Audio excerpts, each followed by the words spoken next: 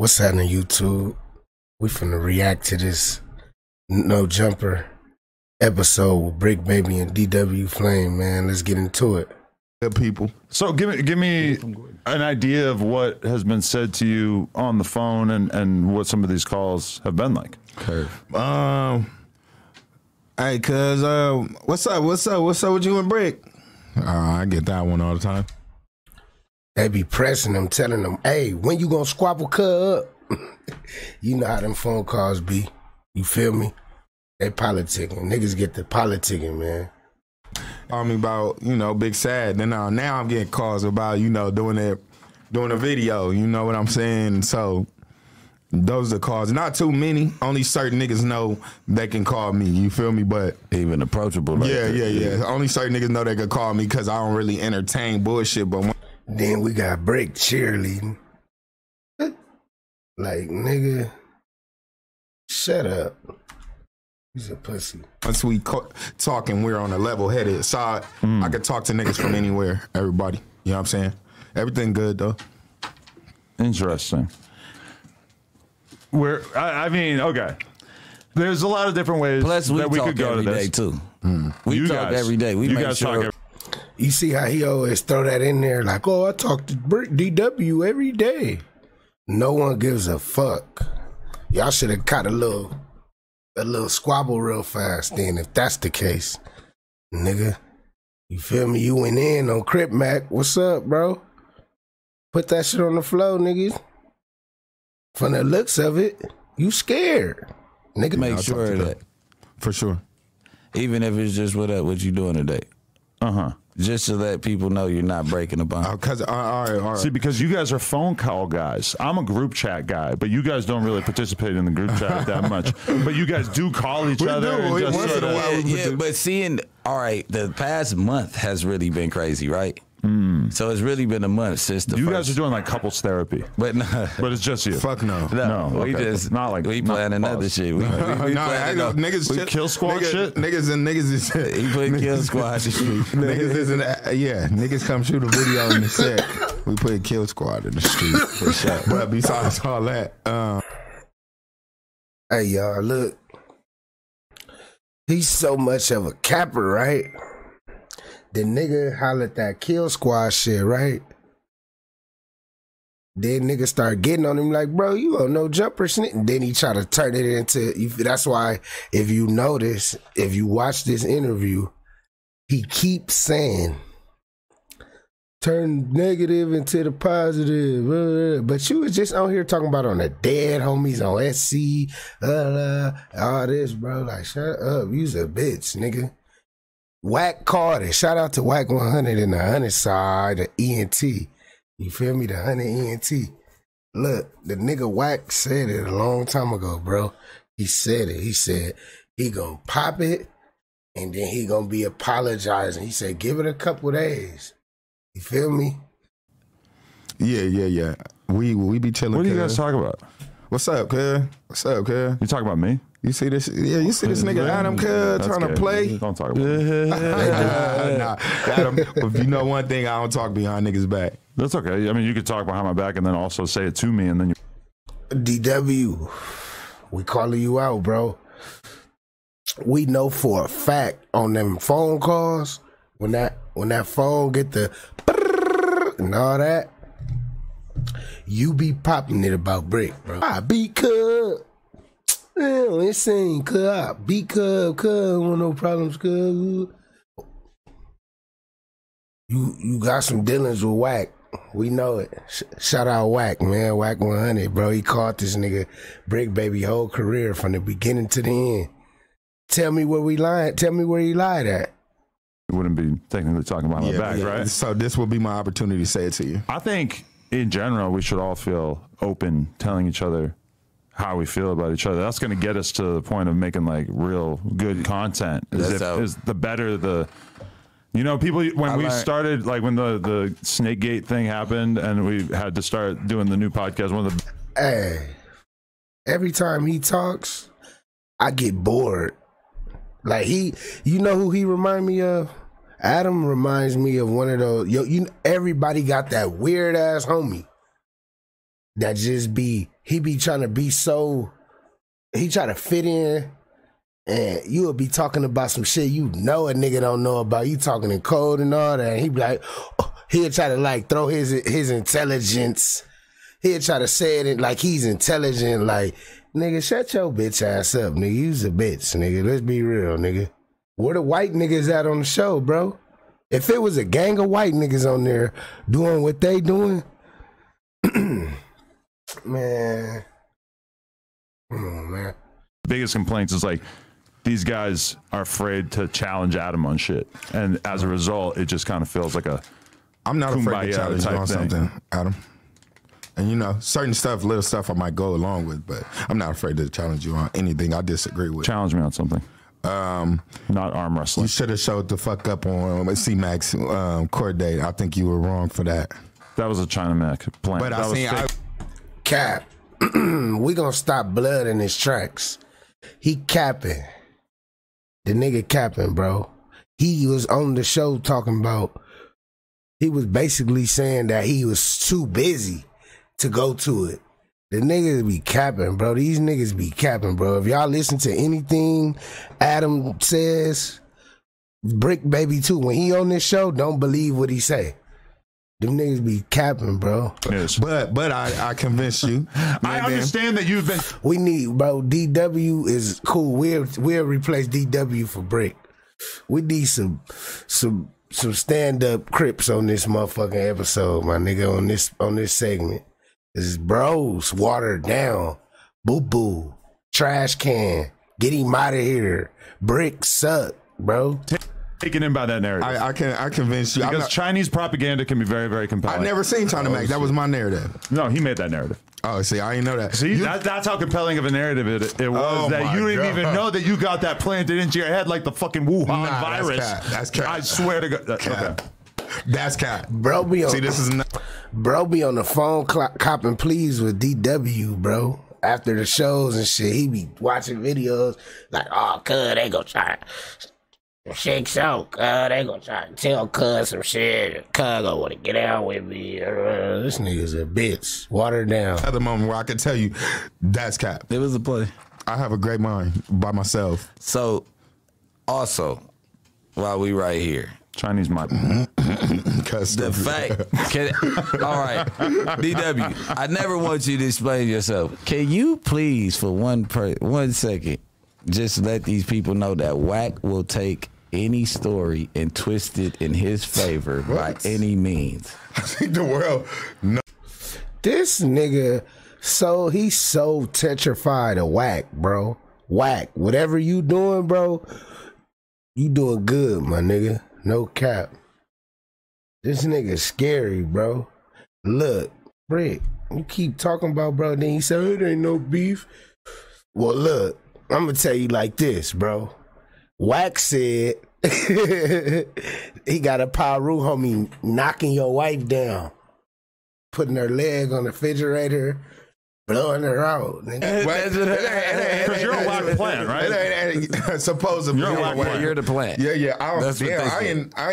Maybe if Wack was like, when I was like, nigga, holla at Adam real fast, I'm gonna come up there. If Wack thought, oh, I should get DW in there, then you can, I guess you can. Wack definitely got DW in there, cause he feel like he more activer than bro soft ass. Bricc baby, he like, I don't know what the fuck he on. He be high and shit, bro. He be high, bro. He don't be in his right mind, bro. He don't deserve to speak for. I feel like the nigga don't deserve to speak for himself. So let alone speak for some niggas. You feel me? Some niggas. You feel me? I don't know what the fuck type of timing dog on, but DW, we root for you, gang. Shout out to the Insanes too. On me, my nigga Savage, my nigga Savage, my nigga Smooch, my nigga D3, You feel me? Shout out. I know some real insane. Wack is constantly looking for people to add to his anti-Bricc Baby / anti-Big U collective. I've been recruited. A lot of people. Now he's just gone to the exposers. But it's like, let's be real. That's the Illuminati Wack 100 program. And you will, when they're ready, they will call you in and they will make you slide. They will make you slide. You will have to do something. Sound dumb. No. Shout out to the Hunter side taking over Bricc Baby mind. Big Bricc Baby melting. This shit melting. Humpty Dumpty fell off the wall, head ass. Ugly ass. Long Scrooge face head ass. Blood's a weirdo. Well, this is what it is.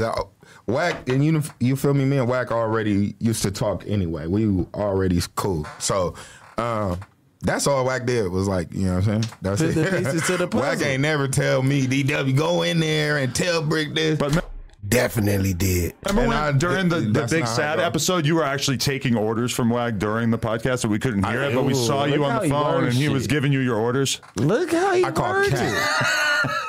I call cat. Look how heavy you cat. word it. The strongest cat. That was the cappiest cat. That was the cappiest. That was the cappiest. That was a strong narrative. Yeah. See, that's a decent narrative. That's how it get pushed. I ain't gonna lie. Without bro Adam in there, I feel like this show would have went cool. He don't need to be on this shit. Like, just kick back, my nigga, and let them, you feel me? Cause you be on some dumb, you be saying some dumb shit and you be on some goofy ass, some off-brand shit, nigga. You the definition of an off-brand white boy. On these podcasts. Not just no jumper. No, he's a everywhere. genius. He cuts it and puts it on 18 different pages, so it floods the algorithm. And it's like everybody saying Bricc Baby got choked behind stage by DW brother. We can get into that. The choke out, the great choke out of March 2024. Yeah, the great. He definitely got choked out. You know how niggas be. Niggas be extra, especially when they know you a bitch. They gonna take advantage of you. Hand on it. Nigga, you's a bitch, bro. You let basically, nigga, your op grab you up like that, bro. Choke out. The great choke out. So my whole thing is this, right? I'm gonna keep it all the way open for niggas. That's hot in this motherfucker. Now it's a little hot. Super. Yeah. Okay. It was cold before. Now I was just realizing that. I was starting to think that like I was like overheating. Like I'm freaking out or something. It's not you. Freaking out. Who talks like that, bro? Even the white people that I know, bro, the white niggas that I fuck with, they don't even talk like that, bro. This nigga's a goofy, bro. Send him home, bro. Go watch from your iPad, bro. Over whooping. Yeah. I was telling Gordy, let me speak. He was giving me my space until I got up. Then he just started working. I could see it in his face, but I got to go get my homie. Where were you coming from? You were coming straight from the airport? Straight from the airport. Were you like so scared, nigga? He got on the plane, that nigga's stomach started bubbling. He like, damn, scared, nigga. So he tried to call some plays in the midst of it to deflect everything. You fell for it though, DW. You should have squabbled him. Sobering up. I've seen quite a bit of speculation that you might have been on your little dump mode in that moment, and you were kind of like getting clean at that moment. Did you see it? No. I didn't see what happened was no. Never you see me puke. No. Listen. You never withdraw that hard. No, I don't go that. Stay long. Loaded forever. No, I go get a. Hey, bro. He's a fucking drug head, bro. Look at him. He be like, shake so, kill squad. And then he'll get a straight face. Like, he's a good actor, bro. Fuck this nigga, bro. Until he take his phase, bro. Fuck, bro. Nigga, I ain't fucking with you, gang. I ain't gonna lie. I'm gonna keep reacting to your shit. And if I'm gonna do that, okay. Cause you's a goofy. I'm throwing up. I'm going to treatment before I throw up. We keep Narcan here because of you. No, because of dump. Oh, well, that's it. Because of little dump. But I blew a gasket. I didn't have no weed coming up here. I'm like, damn, I need to smoke. I can't. He ain't had none of that. That Potter. He do Potter, lean, heroin. He do everything. This nigga's a fucking druggie. We gonna call this nigga druggie baby. No cap. That's what we calling this nigga from here on out. Druggy baby, fucking goof troop. Smoke. Then I'm watching shit. I'm Yired. Man, I'm trying to smoke. Of course, there's no perks in my system, but I wasn't even tripping off of that because I'd rather be more on deck because all the shit that was going on, I'm like, I gotta. So was you sober or wasn't you? I never even asked that. No perks, no weed. You wasn't off nothing. That'll make you angry. No, hold on. It wasn't. You wasn't, when you put Kill Squad in the street, you wasn't off nothing. But you had him the night before. Bro, you know you's a fucking drug head when you like, oh no, I wasn't even high. It was the perk from the morning. Like, nigga, that's the, you high, nigga. You fucking high, nigga. Fucking druggy. No, I popped one before I got on the plane. When you said that, you ain't. When you said that, you can't tell me you. No, sober. I was. Yeah, I was sober. You was? Yeah. Drop druggy baby in the chat if you feel like it. Under the in the comments, if you feel like this nigga's a fucking dope fiend, put that shit in the comments, bro. Show me something, gang. Yeah, I was sober. You had a different vibe. You kind of looked like Lucifer. Yeah, not at a like certain moment in that, it's like kind of become a meme. You were looking very devilish. It wasn't that. It's like, how much can you take? How much can you take of? You don't understand. Fuck, the job just put the icing on the cake, but it's like everybody call it. He looked like a dyke, bro. Look at this nigga, gang. Some stupid ass tattoos on his face. Tired of bro, I ain't gonna lie. He be woofing. But I be woofing and I ain't seen nothing, bro. At least a squabble. Every nigga that be on the internet entertaining niggas, they got a squabble. You can see them squabbling. Blood ain't took nothing. Then their favorite thing, don't respond to it. Why are you calling me about it, nigga? Don't respond to it. Don't respond. So I'm like this for weeks. Everybody wants their own personalized response. One thing I had to ask you. So now I see a different angle, right? Mm-hmm. Cool. And I really don't give a fuck which angle it is, because what I wanted to say was, so the video, it came out after it came out before we talked. The video happened before. Look, yeah. The thing happened the next day. All the homies was loading up against me. Mm-hmm. I DM'd the nigga. The lead call, you mean? Yeah, the lead call. I DM'd the boy. When I DM him, I'm like, hey, let's not do that, because if I say something crazy. So this was right after the first thing. The next day, yeah, after the first thing. Now the phone call comes through in the morning with DJ. Mind you, we ain't been on no more shows. We ain't did nothing. I'm explaining it. I'm talking because they want to smooth everything out with the 40s. I'm having a conversation. They want to get down, bro. You Sonic, nigga. You out of here. Feel me? You going to different states. Use a bitch. Handle your candle, man. Get your shit out the way, bro. You be popping it to them niggas, bro. Them niggas pulled up. You feel me? Giving you an option. What you want to do? You want to talk about it? You want to squabble about it? You want to shoot about it? You want to war about it? What we on? He ain't on shit. Adam, don't let him come in because I'm going to crash. Conversation. Stop woofing. They hold on to the information till everything gets deflected. They see that we got over that, nothing happened, me and him still cool, then the call gets leaked. This call is super old. It's from the day afterwards. You get what I'm saying? And it's me standing up for my boy.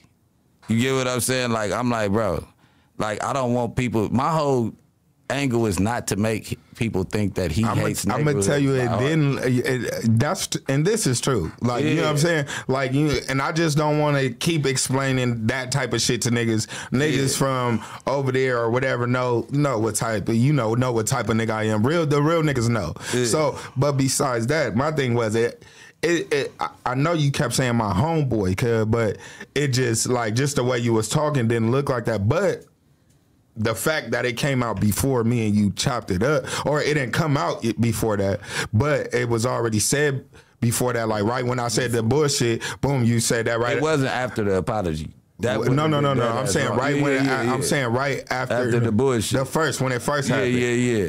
then you was talking. I could understand that because I would do that. I'd be with the homie like, or right after, like I could somewhat understand that. On a private phone. Yeah. I can understand you. I can let me correct myself. I can understand you popping it to cuz like, you know what? Because literally, man, I would have said it, nigga. What, nigga? I was on the phone talking to the homie from the set, nigga.